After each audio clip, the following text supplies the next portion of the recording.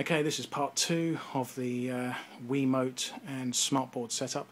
This time I'm trying a rear projection prototype idea. Again, very crude. I've got a frosted glass door, actually, which came off a cabinet from IKEA, and my Wiimote is sitting up here on the shelf, just pointing down at the image which is shining through the frosted glass in the door.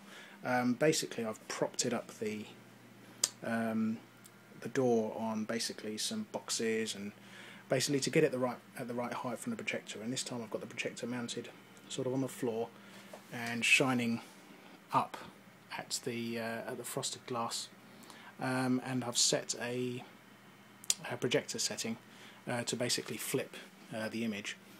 And now, same thing as before, I can take the light pen and basically draw on the frosted glass, essentially creating